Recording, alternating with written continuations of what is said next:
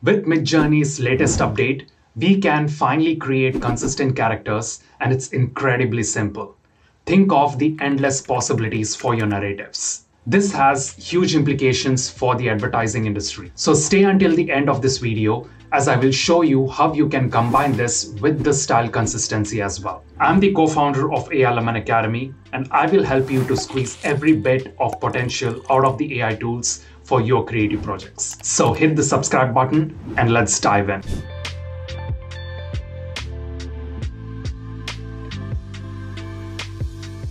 Alright, so step one is to hop into Discord and navigate to your MidJourney. And a pro tip here is to run your own server because it helps you keep your creations more organized and easily accessible. So grab an image of your character, and here is one we have prepared earlier, and we'll just drag and drop it, or you can click on the plus icon over here. You can upload a file, and I'm going to select this character image that I already have, and I'm going to hit enter. I have the image uploaded within MidJourney. I'm going to click on it. I want to grab this particular image URL, so I'm going to open it in a browser. So I'm going to grab the URL of the image from the browser, and I'm going to type /imagine. And now I'm going to use my CREF parameter, which is character reference. And this is a brand new update from MidJourney. Works extremely well. So I'm going to paste my reference image URL. So if you followed along, it's -- followed by CREF, then leave a space and then paste your image URL. All right. Now you can add your prompt details of the image you want to generate in the beginning. So I'm going to paste my prompt over here. I'm going to hit space right before the parameter, CREF parameter. And just be sure that the more you specify, the more consistent characters you will be able to generate across different scenarios, right? So be as detailed as you like. Here my prompt is a handsome man in an elegant gray suit and white shirt poses for the camera. Standing confidently, he has short brown hair styled neatly and is looking directly at the viewer, exuding confidence and charm. Shot on a busy street in broad daylight, right? So that's the character description and also the background that I would like to have in.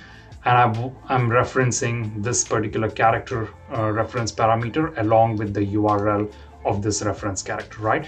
And now you have to set your character weight, which is the parameter --CW. CW stands for character weight, and you can leave a space.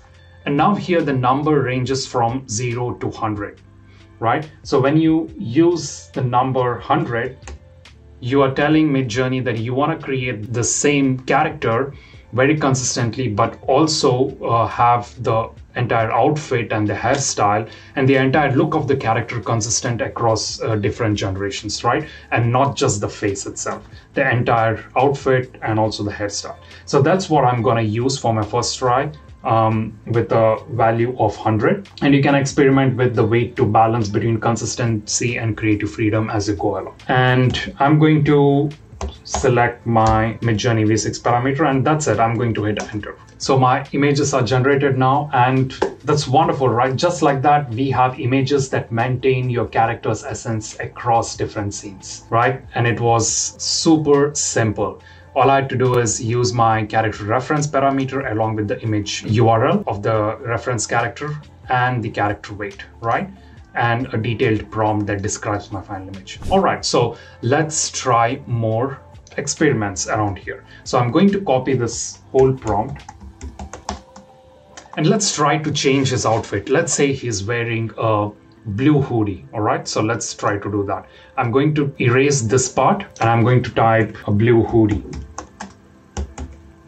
And let's see what we get. Now, I also need to change the character weight over here and make it to 0, because this gives me the flexibility to also change his outfit and other features, and while keeping the same character and the face consistent across generations. All right, so I'm going to hit enter. There we have it. Wow, that's wonderful. It has done an amazing job. right? While keeping the character consistent, we have changed his outfit. All right, let's try something else. Let's try to change the background.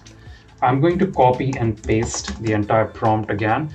And right now, I'm just going to change the background to shot at a beach with sea in the... I'm just trying something out. Let's see if it turns out like I expect. I'm also going to change his outfit because he's obviously not going to wear blue hoodie when he's at the beach. In a summer shirt. All right, summer shirt. Great, so let's try that. All right, there you go. Oh, that's awesome. That's super easy and super effective. I absolutely love this feature. All right, so at the beginning, I did promise you we will combine this along with style reference and let's see what we can get. All right, so I have a wonderful image over here, which I'm going to upload in MidJourney. And there is a bit of UV effect that is going on. I want to extract, mimic that aesthetic in my final images over here. All right, so we're going to do that. So for that, I'm going to again open this image in the browser. I'm going to copy the URL. I'm going to now type /imagine. And now I'm going to use the style ref parameter, the style reference parameter followed by the URL. And for that, I'm going to use --SREF, which is style ref. Leave a space. I'm going to paste the URL.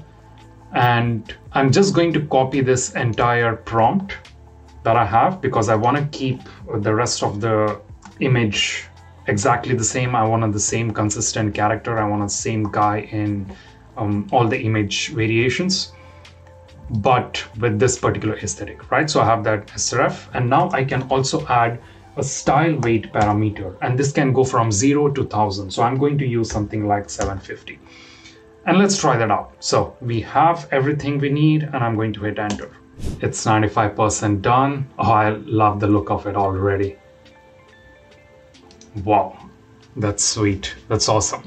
And it has kept the character consistent, and it's really giving me that aesthetic. These two parameters, the CREF and the SREF, when combined is so powerful. And in fact, if you want to get any kind of image consistency within MidJourney, all you need is these two parameters, which is the CREF for character consistency and SREF for style consistency, right? And combine them with the character weight and the style weight, I think you can get a whole lot of things done over here. If you like this walkthrough, give us a thumbs up and don't forget to subscribe for more.